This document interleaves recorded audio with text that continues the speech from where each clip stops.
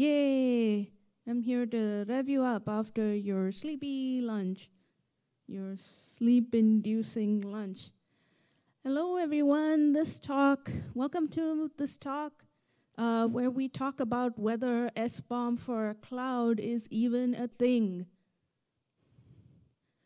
You guys are special because you get the disclaimer that says, I don't speak for my employer or the US government. These are my views. And you get your large language model fix of the day. This is something that I fed to something called HeyPI, because that's the one that didn't ask me to create an account. Just said, okay, go ahead and test it out. And I asked it, like, if you are made of software and an SBOM is a software bill of materials, shouldn't you have an SBOM then? And it helpfully replied, no, I am not distributed as a product. So I'm just here to chat and help people out. Oh, that's so cute. But everyone knows that large language models are trained on things that people think. So this actually reflects the way that generally people think right now, which is services are not distributed. So why does it need an SBOM? Well, in this talk, we shall explore what that means here. Okay, a little about me. I'm the maintainer of an open source project called Turn, which is a container inventory tool. It generates SBOMs for container images. By the way, I have heard that this is the only container SBOM generator that fails closed rather than fail open, which is something that I found out from a talk that Ian Colewater and friends did at KubeCon. So in the talk, they showed that all the scanners that they were using for containers said there are no CVEs, even there are no packages. And they made it do that by like overwriting some files. So, but Turn is the only one that goes like, I don't know what this is. I'm sorry, I can't give you any information. So, yeah, so I am the maintainer along with Rose Judge. Come talk to us about it. I'm also a contributor to SPDX projects. I've written documents in collaboration with CNCF Static Security. And I have been heavily involved in the CISA SBOM working groups. And that's what I'm going to be talking about here today. Justin Murphy has seen me in all of the working groups. Hi, Justin. And I used to be involved in the Open Container Initiative, artifacts and reference types work that you may have heard of if you were listening to the keynotes this morning.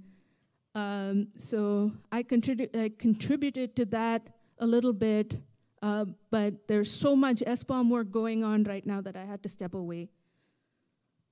Okay, story time. Some years ago, 2021 was not a good year for software supply chain security stuff. So in December 2020, there was the Sunburst attack that got everyone all upset.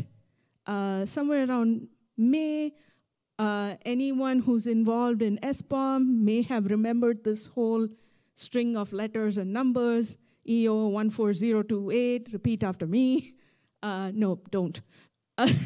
So that's when the US government released their executive order that said that all the suppliers have to give them an SBOM. A couple of months later, there was, they released documentation on what the minimum SBOM elements look like, so people can actually start generating these SBOMs. And then for a little while, nothing really happened. And then all of a sudden in December, a 0-day called Log4Shell came out, and then everyone started panicking all over again. Somewhere in the middle, people were running around trying to fix this. It's like there are companies that are still recovering from it. Somewhere in the late fall of 2022, CISA published that they had started off these SBOM work streams, which tackled different aspects about SBOM. And earlier this year, in April, they had published some of their findings from each of those groups. So these are the work streams that they created. VEX is the vulnerability exchange work, which is talking about how to communicate in a machine-readable way how whether a vulnerability is exploitable or not, or what the status of the investigation is. There's the sharing work stream, which has published the sharing lifecycle report in April. There's a tooling work stream that Kate's been involved in, Kate Stewart, SPDX, talking about the types of SBOMs based on the software development lifecycle. And then there's two other working groups, the on-ramps and adoption working work stream, and then the cloud and the online application work stream, which is the thing that this talk is about. Okay, while that was happening, we've had a lot of we've had this class of attacks that have been happening, which basically involve like phishing attacks on employees of service providers and getting the keys to the service infrastructure and then exfiltrating customer data.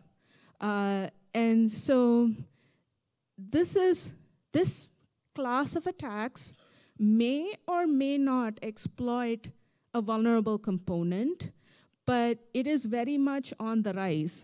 I'll talk about a couple of examples, which are actually really cool to go through. Let's see, cue the, what's the thing? Some music, what, the heist music from Ocean's 11? Or,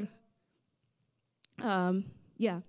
Anyway, step one, attacker phishes a developer, gets access to their laptop,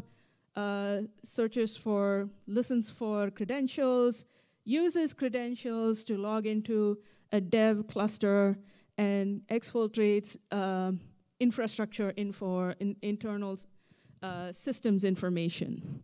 Step two, attacker injects malware into senior DevOps engineer's laptop.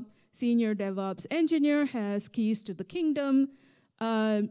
Attacker uses those keys to go to cloud backups, cloud backup data stores, and exfiltrates all of the sensitive data.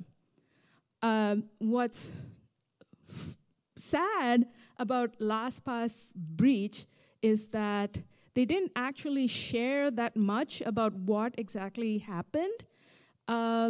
So we're still like learning things about it. So it turns out that LastPass does not encrypt all of the vault. It only encrypts passwords. Websites are still unencrypted, and that was one of the things that was in the cloud backups. And when you have like website information about what the users are using, they have the username, and then they have the URL. So you could create like a phishing attack where you say something like, are you trying to link these two accounts, or you verified this other account by clicking on this link. So it's more, the more information an attacker has about a user, the better they can craft a phishing email. So that's the LastPass breach. let's look at one that is even more interesting. Let's cue the Mission Impossible theme song. Okay. Step 1. Malware is injected into the engineer's laptop. Attacker listens for packets, steals SSO session cookie. Step 2, attacker uses SSO session cookie to authenticate themselves using GitHub's OAuth service. Okay, now they're in. Step 3, now that they are the engineer, they have permissions to exfiltrate data from their data store. All the data is encrypted. So step 4, the engineer actually has permissions to create production tokens. So step 4, spin up workload, exfiltrate encryption keys, use encryption keys to decrypt data. So this is this is pretty cool, a sophisticated attack.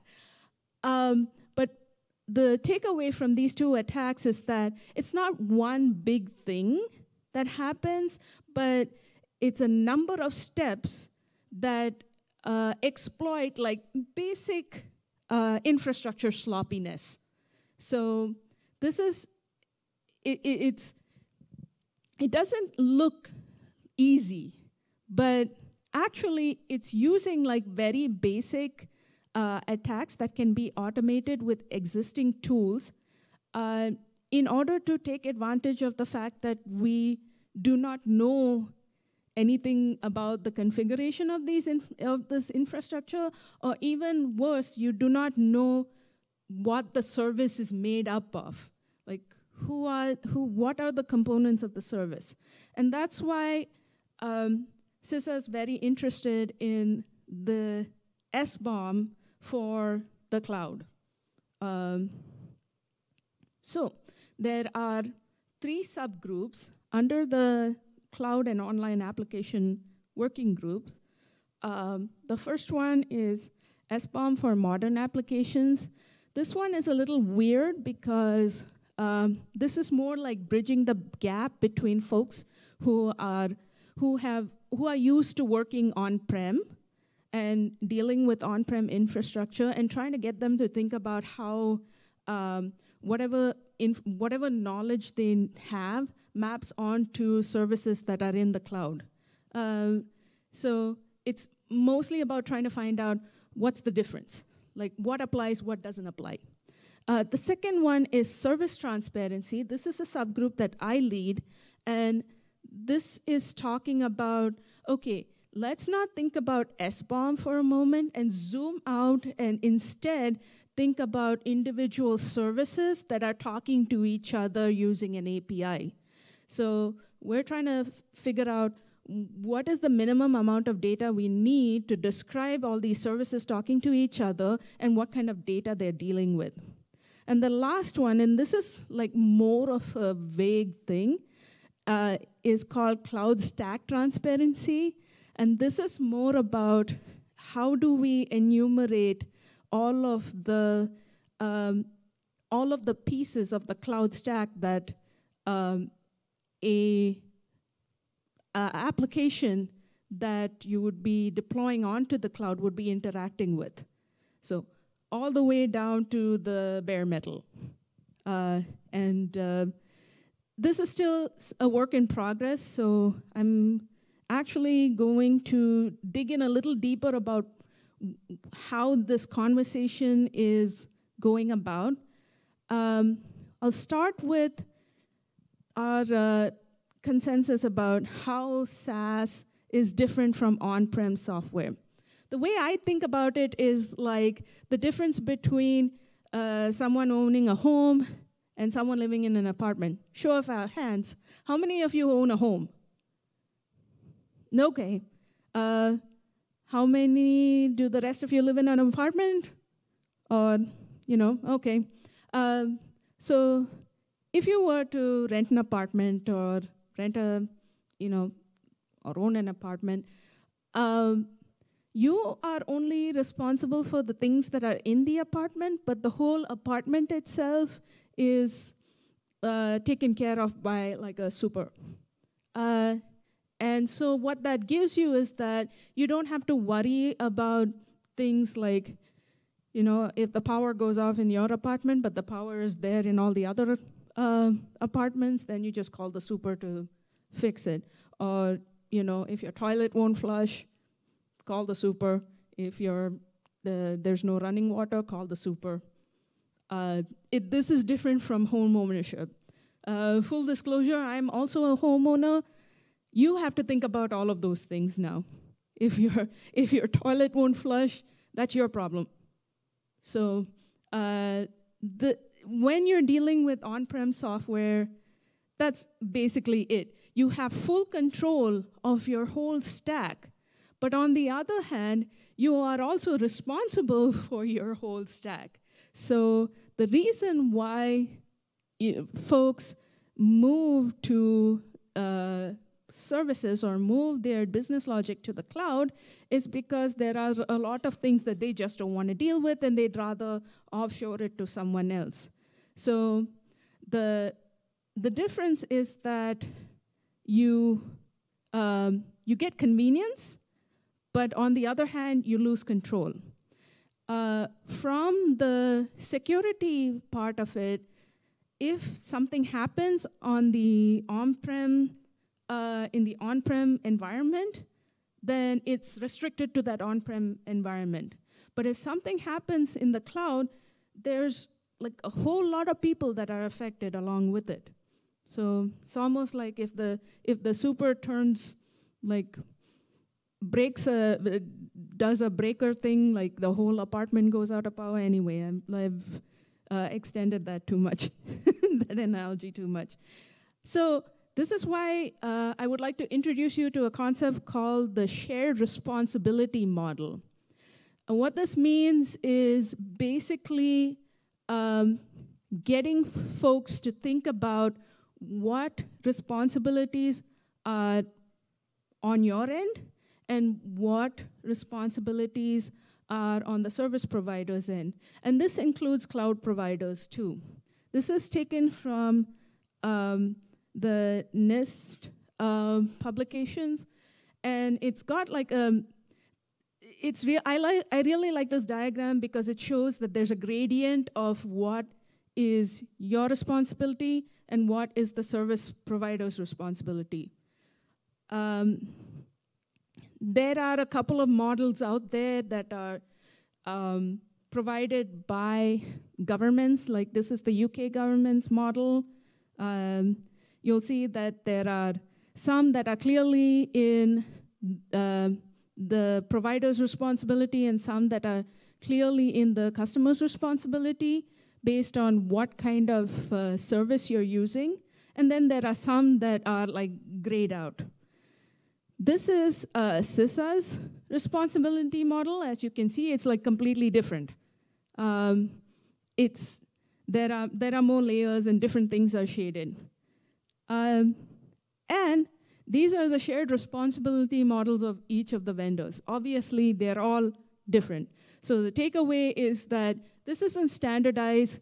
Talk to your cloud provider for a shared responsibility model. If you have a business relationship with a service provider, ask your service provider for their cloud provider shared responsibility model. So you get a better understanding of where the lines are. So on that, the cloud stack transparency subgroup works on tackling that shaded area where there is actually a shared responsibility, but we don't really know where the line is. So they are tackling this based on function. And so what they're doing is that they have divided the cloud stack into functional tiers. This is still a work in progress. So I'll talk about how y'all can get involved in this discussion if you have ideas or if you want to get involved or just look around. So they've divided each of the tiers into functions. And for each function, they are trying to figure out the minimum data set that is required to describe this function. Okay, let's move on to how SaaS is similar to on-prem software. Well, the bottom line is it's still software. So it's still made up of things. There are still components. Providers can be considered as suppliers, and they can integrate into each other. They still have dependencies, so that means that if you're using a service, that service may be using another service. So there's definitely a dependency graph there, and there's still security concerns.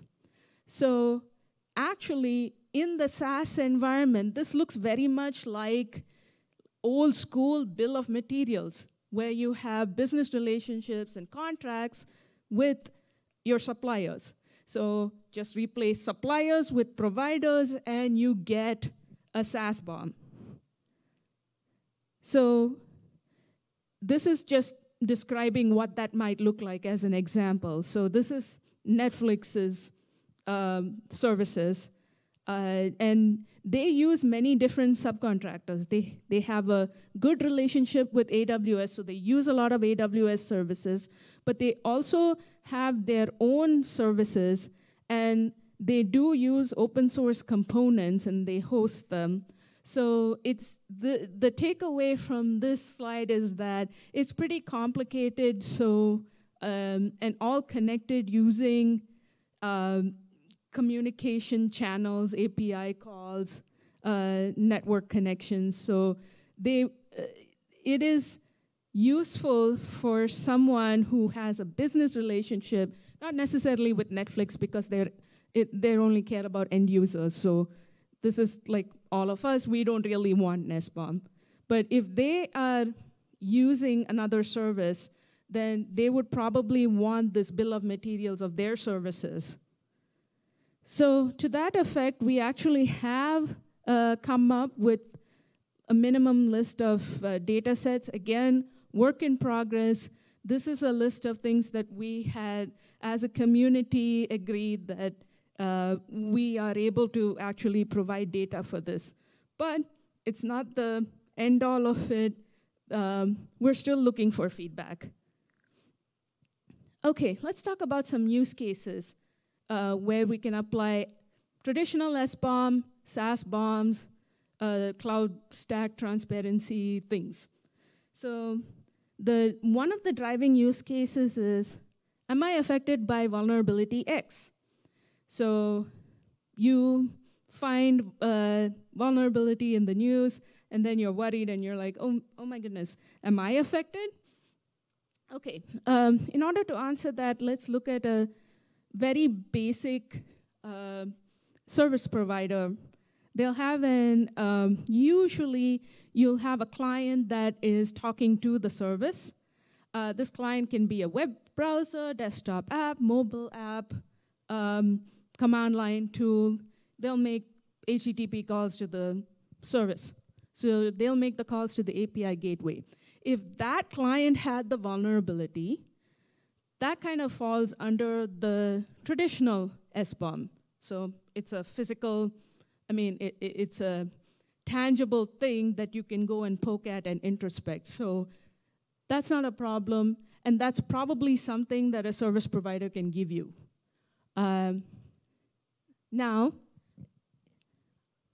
if the vulnerability is on the service provider side and in one of their service software, this is a little tricky because you don't actually know whether your network call is going to take advantage of that vulnerability. It's very possible that that vulnerability is existing in the software, but it's mitigated, or it's not even used because the network calls just never touch it.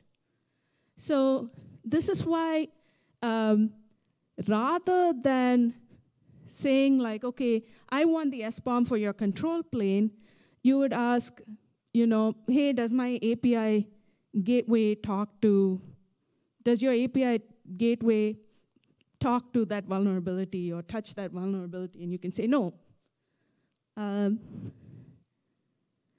So the second use case is, am I affected by a service compromise? This is something that is very common, a common question that gets asked, because a lot of times when you're using a service, that service may use some service, other service to perform a certain function. Very typical one is an identity provider. So the identity provider might be compromised, but as someone who uses that service, you may want to know whether the identity provider is something that the direct service may provide, or whether they're offshoring it to some other service. So very much like a typical bill of materials where you have contracts with suppliers. So suppliers are providers here. The last use case, and this is like a little tricky because it goes into GDPR territory, and I don't really want to talk about that because I don't know anything about it, is who has access to my data?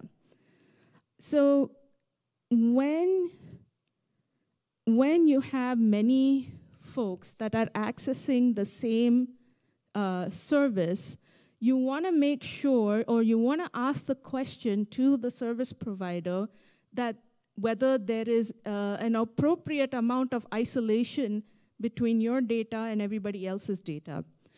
And in order to ask that question, you probably want to know whether that service is using another service with data that is shared. And so that's where like a SBOM, along with the cloud stack transparency work, would help. Because it could be within the same service, the same infrastructure even, and that infrastructure is not very well isolated.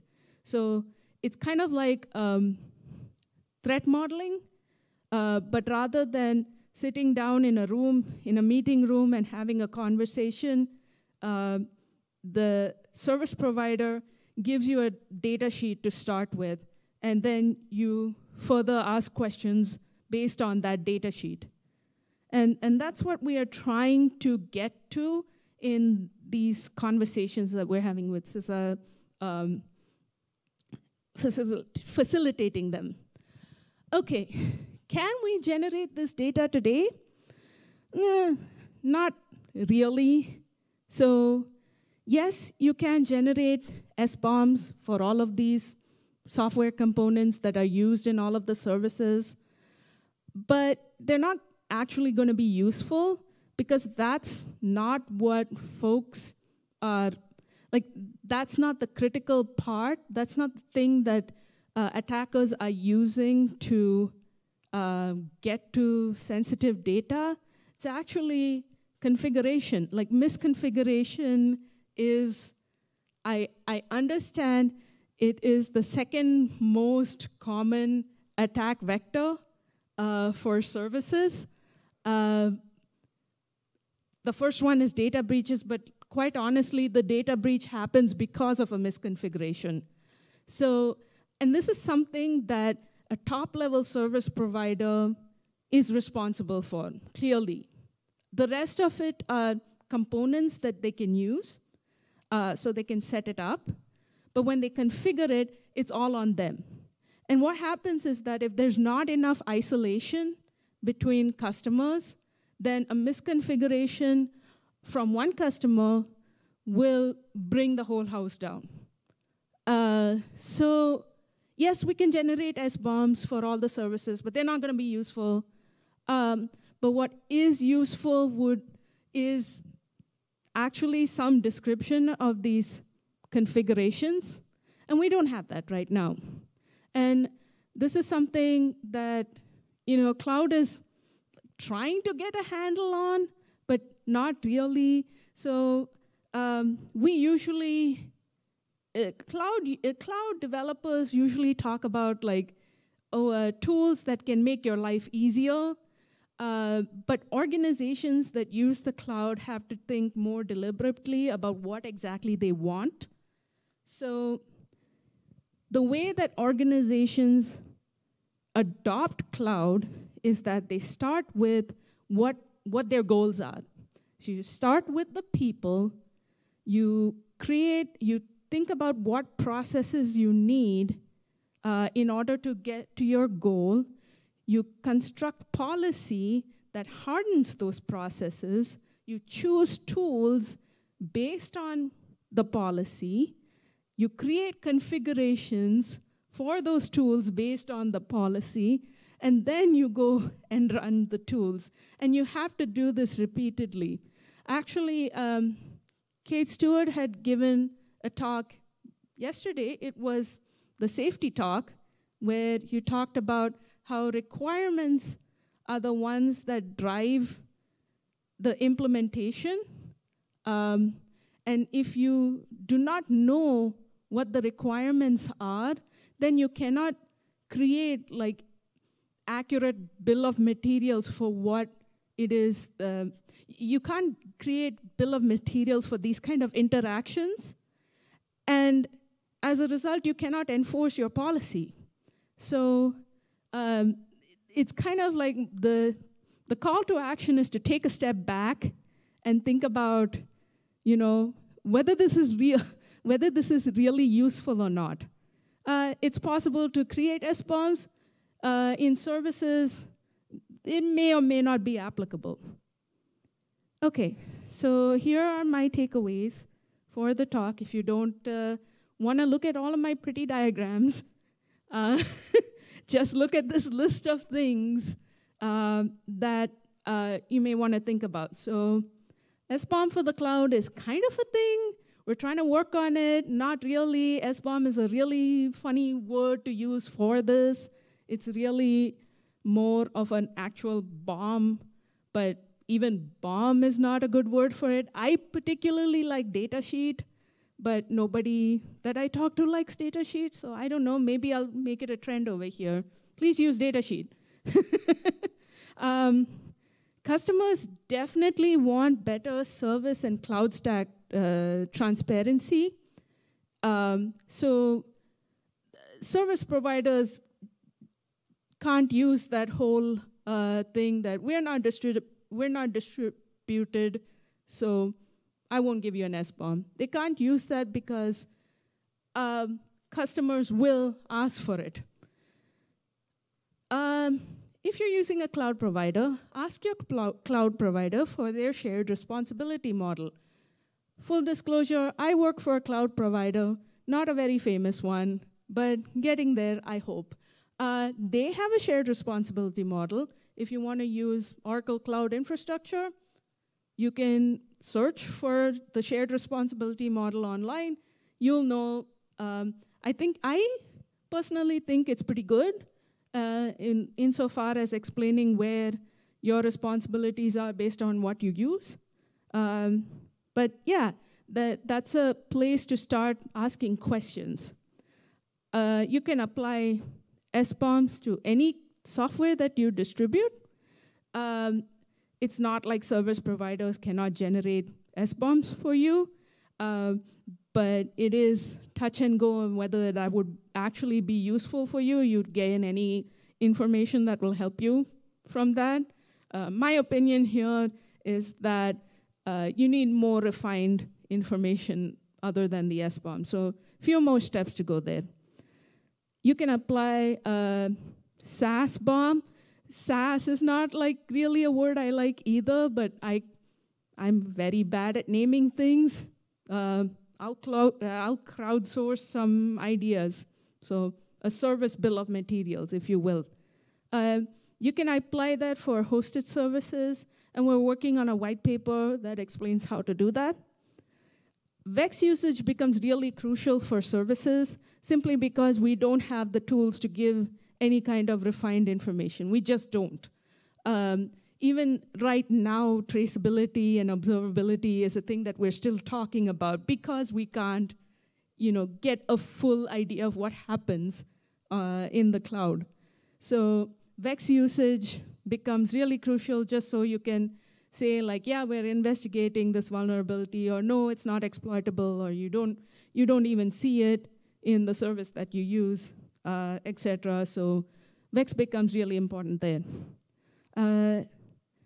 SBOMs for the backend cloud infrastructure, it's not a thing yet, but you can help create that because you can get involved in all of these working groups here.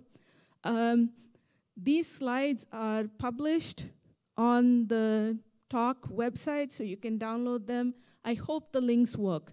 If they don't work, let me know. I'll put my information in the next slide. It's the next slide. Alan Friedman from CISA kindly reminded me to put the SBOM at cisa.dhs.gov. If you want to join any of the CISA working groups, just send an email there and they'll get you all set up. Each of these links are to the meeting notes and the white papers that the group is working on. And that's the end of my talk. Thank you so much for joining at this very nice, sleepy hour. It is a very sleepy hour. You can reach me on all of those social media thingies. Special thanks to Alan Friedman, Bhargav, Vivekanand, and Ricardo, who's here somewhere, maybe not. Okay. So yeah, that's the end of my talk. So it's time for Q&A. I've left a lot of room for Q&A, so you can ask me any question. Yes, go ahead. Oh, there's a mic for you. I'll just give them a when considering for SBOMs for these cloud providers, what is the expectation that they'll actually be able to give these? So a lot of the cloud providers I've talked to, they consider that's everything underneath the hood is their secret sauce, proprietary. They don't really want to discuss it or acknowledge it. So how do you see some of these working groups moving forward to address that proprietary? Yeah, so they are not obligated to share their proprietary secret sauce, but they do have public APIs. And they have documentation on those APIs. Anybody can look at how to use those APIs. There are hundreds of YouTube videos out there showing you how to use the APIs and what client tools are there. Typically, the client tools are open sourced, even though the services in the back end are not. Yes, I understand the fact that they probably cannot provide a full SBOM for the services they host, but they can certainly provide an SBOM for like a top-level service.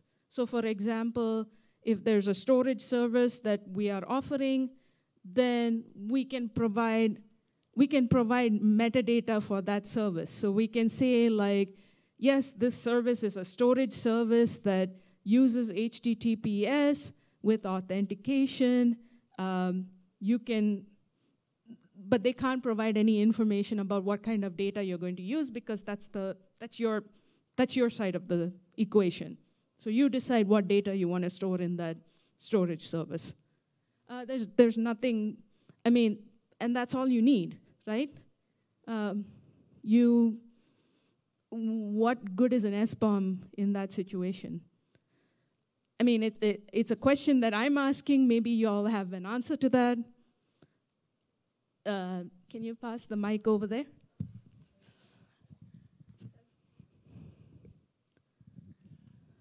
You got me thinking. Thank you. Good talk. I'm wondering, realistically, we don't have bill of materials here. We have bills of services. So bosses. Can we go for bosses now? Let's call it a boss. Yeah. A boss has in it is what you have the ability to have access to. Yep. Potentially references to other bosses. So that's actually what the Service Transparency Working Group is working on. Like, what are the data types that describe a boss? So kind of a related question. So you have services that use other services that use other. It kind of reminds me of software that has dependency on other software. So if there's like a vulnerability way down here, do you envision the bosses being linked like we have links and dependencies in software? No.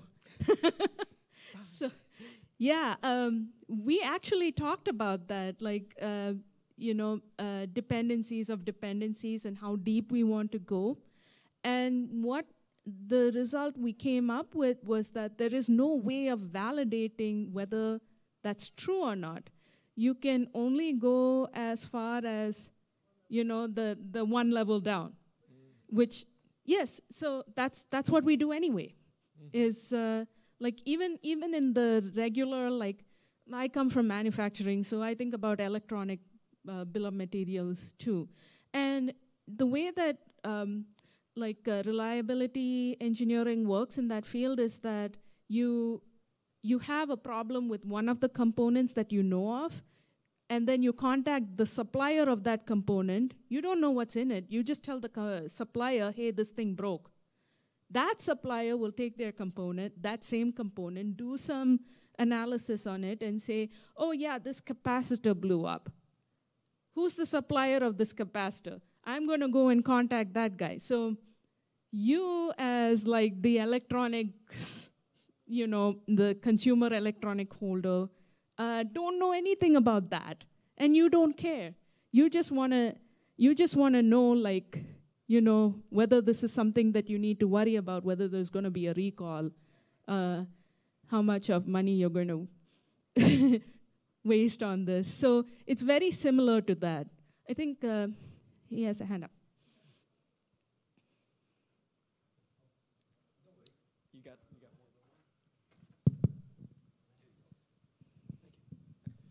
So it sounds like you're describing, I'm a consumer.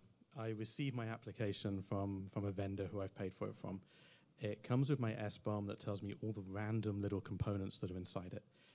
And really, it also comes with another bill of materials, which is every network connection that comes out of this application. Some of them are what we think of as services. Some are back to that vendor for a soft service. Some are hitting the internet for a public thing. So it feels almost like it is a bill of network expectations. And yeah, so it's the connectivity part, and you can never see beyond the connectivity endpoint. So you're just like, I get a page from Wikipedia, it will be pulled into this application and shown. Therefore, there is a HTTPS Wikipedia node in the connectivity list. So that kind of feels like where this is going. So is that called a Benny bill of endpoint? You're in A charge bill of naming. network endpoints? Look at that. We're coming up with all kinds of nice, media-savvy hype names. Anyone have any other questions about this? Any concerns? Is this overly scary? Oh, there we go, Gary. Go ahead. Any plans for standardizing the format for these services SBOMs? No, Gary. Why are you making me step in this puddle, Gary?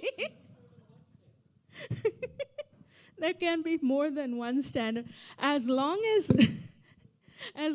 folks are, as long as folks understand what the use case is for this, I am personally happy. Because in the end, what we really want is not full transparency, but at least some level of transparency so we know what we're dealing with and we can make good decisions based on that. So for example, I would really like to know if a service I'm paying for as an individual is using a third-party identity provider. So if I was going to use, a healthcare service that the doctor is providing, Zoom Care. Maybe Zoom Care uses Okta for their identity provider, and Okta, there was actually a data breach, I would like to know if ZoomCare is using Okta. I'm sorry, ZoomCare. I'm just using you as an example. I really don't know whether you're using Okta or not, sorry. I would like to know, though. Well, before my question, just shout out because Gary is organizing the SPDX profile meetings to try to explore capturing this into SPDX at some point. So I haven't been to those meetings. I've attended some, but I feel some of the discussion there is clouded by the fact that sometimes it's a relationship between a consumer who is using a proprietary service, which is opaque. But if you think about it and you move it, let's say internal customers, inside of an organizations where visibility is not a problem, you would necessarily want to have that link of service to SBOM, to the components of software. And, oh, I think we're, okay. Okay. And so, but it is a reality that sometimes you will need to want that information from the outside. So is the working group tackling that problem of, as an internal person in an organization, I want to understand if a particular request hit endpoints or affected services, while at the same time consumers outside being able to at least content address the same information without having visibility into that? Yeah, so let me see if I can summarize it. You're asking whether service providers themselves can make use of the SBOM and the service stuff, or? Okay. So let's say I have a service and it hits 2 microservices. And as time passes, I want to know which requests were served by a component which was affected in some way. Internally, I could have a lake of data with all of those SBOMs. I can correlate the information and it's fine. But when I'm outside, I need to have a way as a consumer to get the exact diagnostics without knowing the details. And this is somehow related on, there were jokes about, I want to know the SBOM for Microsoft Office, for example. But if they don't want to share the details, can I still address some of the internals without knowing them? Well, that's up to the service provider, unfortunately. So if they want to expose that data to you, and sometimes they do have, the ability for you to have metrics and observability stuff, you can instrument your services if you want to. But that's only up to the platform that they provide, right?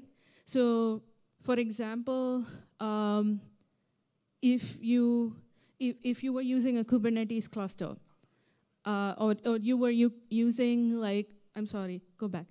If you were using the cloud provider's Kubernetes offering, so for example, EKS, and you were deploying containers into that, they have no problems with you instrumenting your containers and your cluster, and they probably provide some kind of instrumentation from the Kubernetes side, but anything below that, they probably will not share with you.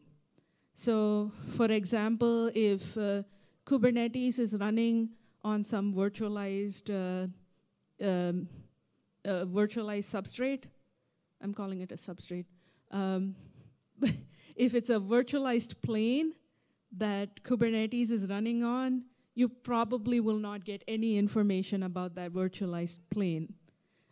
You'll get information about the Kubernetes cluster, but nothing below that. And that is determined by the shared responsibility model.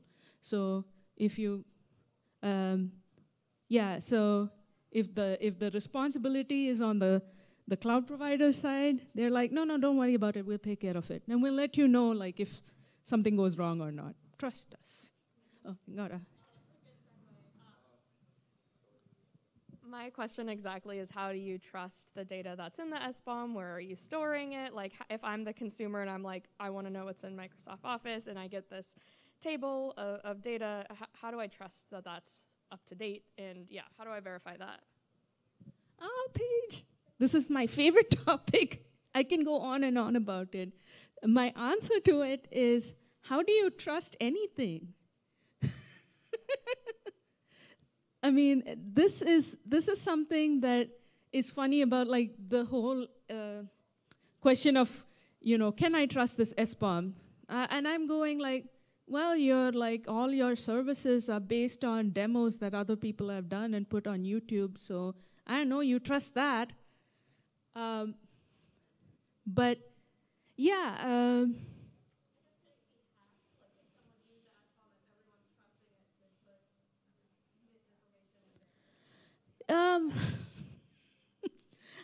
So hopefully not, because SBOMs usually have verifying data with it. And actually, SPDX 3.0 has added some new functionality about verifying usage. As far as like checking whether the SBOM itself is tampered with, that's like an external verification step that you have to do. So maybe there's a SBOM that is stored along with a hash. Actually, this is one of the things that, this is why I was advocating for storing SBOMs in container registries, because container registries use Merkle DAGs to check for integrity of each of the components that make up a container image. You can use the same thing for SBOMs, or any other artifact for that matter. It actually provides integrity checking out of the box. And then there are tools like Cosign that use SigStore to sign any, you can sign any artifact with Cosign, and adds the digital signature to the container registry. So that stuff would be really cool to start using. But other than that, like, I don't know, like, you gotta trust something. I'm sorry, this is the last question because we have the next speaker. Awesome. Thank you so much for coming at like 2 a.m. Go back to bed.